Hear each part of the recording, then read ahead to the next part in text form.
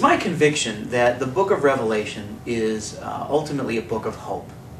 And it's written to a people who are suffering persecution, and they're uncertain about their future, they're scared, and they know that they may have to give their lives if they're going to hold on to their faith. And so in a way, the book is an encouragement, but there's no promise that there won't be suffering.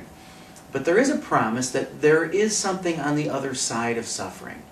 There is a time of renewal and resurrection, a time of recreation, a time when there won't be any more suffering. There will be no more crying. Every tear will be wiped from the eyes, and that there will be a time of intense relationship with God, the way it was meant to be. And we'll know God the same way He knows us. And I think that's part of this gift of the New Jerusalem that comes down. It's a gift from God, and it's a gift of peace, and that ultimately is the message of hope for the future.